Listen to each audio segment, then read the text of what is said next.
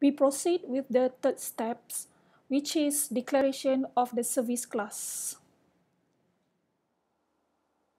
Previously, we have designed the default path to access the service at the class level. The path is designed as /teacher. We need to declare the path at the class level.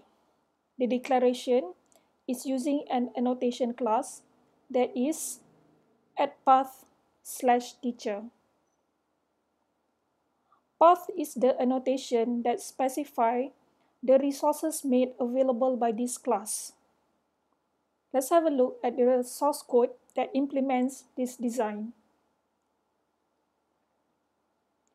Here is the declaration of teacher service with path annotation class. The value in parameter in the path is referring to the name of the service.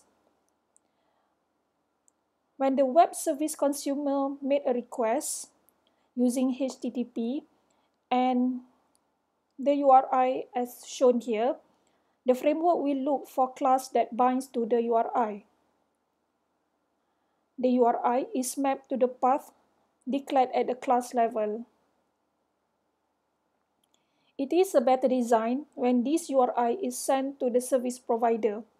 There is an actual method binds to the URI get executed.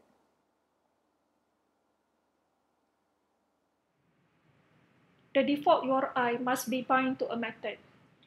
We proceed with the fourth step, which is declaration of a service method. We have designed a method that binds to the default address. At the method level, we need to declare the web method, so we use @get, preceded with a notation sign. And then we need to declare the return type for the service using @producers, and we specify the type. For this method, we return it as mediatype.textplain. Let's implement this design.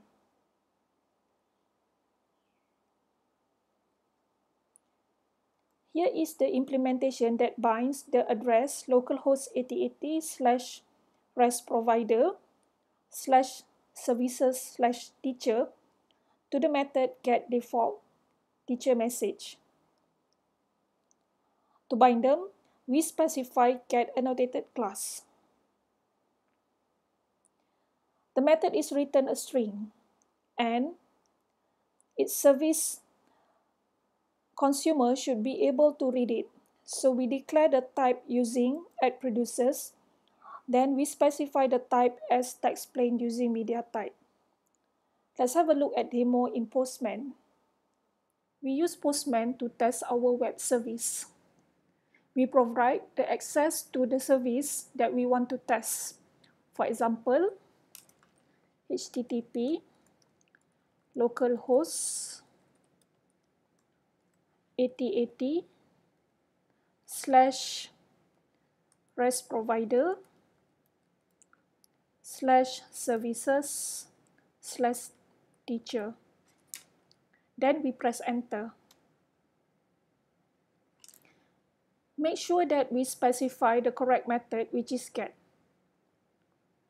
We can check the output at the bottom part of Postman. Looks like it gives us the correct output. I think we are good here.